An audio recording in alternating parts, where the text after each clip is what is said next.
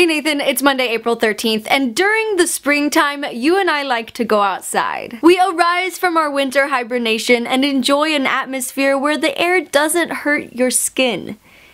It's nice. Well, you know how sometimes you're walking along, just enjoying the scenery, and then suddenly there's this horrible, god-awful smell that hits you like someone stuck some gelatinous foot sweat in your face or something? And you're like, what on this beautiful green earth could be emitting a smell so horrid? Surely something unnatural like radioactive animal feces or the dumpster behind the replay lounge downtown.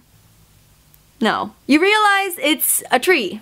And actually like a really pretty tree with white flowers. That, my friends, is a Bradford pear tree, a type of Callery tree or Pyrus Calleryana. The Bradford pear is a popular tree in the United States. The tree is native to China and southern Asia and came to Europe in the mid-1800s. During a disease outbreak in the US in the early 1900s, the Bradford pear was found to be resistant. That blight resistance, plus its quick growing rate and its tolerance for many different types of soil, made the Bradford become one of the most popular ornamental trees in the US. The flowers really are pretty and stand out as a first sign of spring. Something that a lot of people can't get over, something that really makes me question why this tree ever became popular, is the flowers reek. Like, really horribly. If the tree is big enough or there's like a large group of them or something, the smell gets offensive, like even overwhelming. People have compared it to rotting fish or semen. No, horny hamster. I personally have always compared it to, I don't know, like sweaty foot fungus and mucus.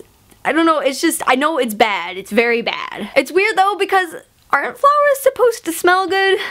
Well, kind of, but smelling good is subjective. The strong odor's purpose is to attract pollinators like bees and flies, and they probably find the scent alluring.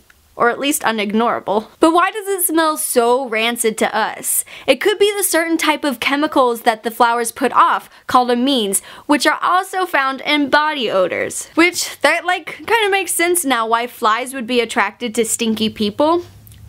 Oh, science. Always helping me make connections. I hope this video answered some of your questions about the Bradford pear semen tree. If you enjoyed it, please click like and subscribe and leave a comment below. Tell me, do you have these trees where you live?